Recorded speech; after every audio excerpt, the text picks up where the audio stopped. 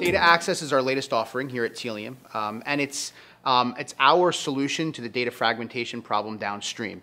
If you think about what we've built with Tealium thus far, we have a clean correlated collection footprint across web, mobile, Internet of Things, connected devices, and even now inbound connectors that can take data from other third-party sources.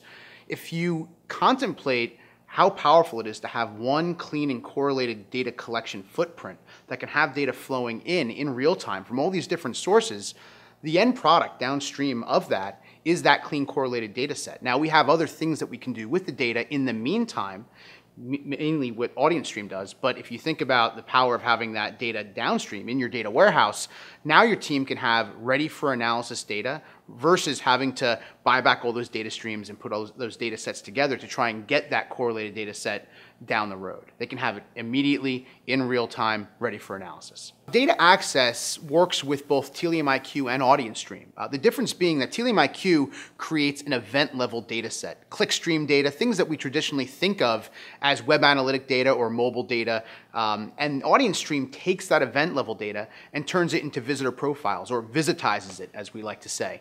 But DataAccess can tap into either source of data and give our customers clean, real-time correlated data in a usable format. The beauty of that is then they can use their favorite visualization tools, whether it be a Tableau or Domo or Burst, or bring it into Teradata or whatever their backend may be, and have that data in a much faster time frame for analysis and utilization. So Tealium has some really unique stitching capabilities, and you know, customer stitching, device stitching, it's really popular today. But Tealium does it in a very unique way.